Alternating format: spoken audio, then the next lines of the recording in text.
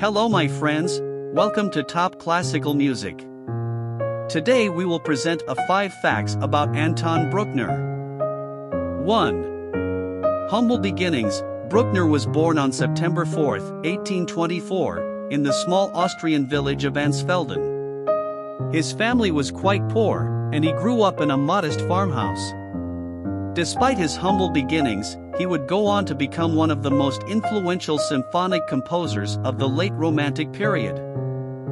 2. Profound religious devotion. Bruckner's deep religious faith greatly influenced his music. He was a devout Catholic and often dedicated his compositions to God. His symphonies, in particular, are often described as spiritual journeys, with their grandiose and transcendental qualities reflecting his faith. 3. Obsession with revision. Bruckner was notorious for his obsession with revising his compositions. He frequently made changes and revisions to his works, even after they had been premiered. This compulsion to tinker with his music led to multiple versions of many of his symphonies, making it challenging for scholars and performers to determine the definitive versions.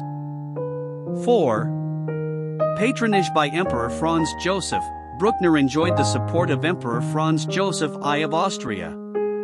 The emperor not only provided him with a stipend but also ensured that his music was performed in Vienna, which was the center of the musical world during Bruckner's time.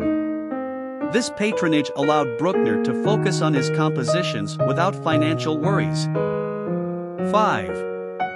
Unconventional conducting style. Bruckner's conducting style was unorthodox and sometimes bewildering to orchestras.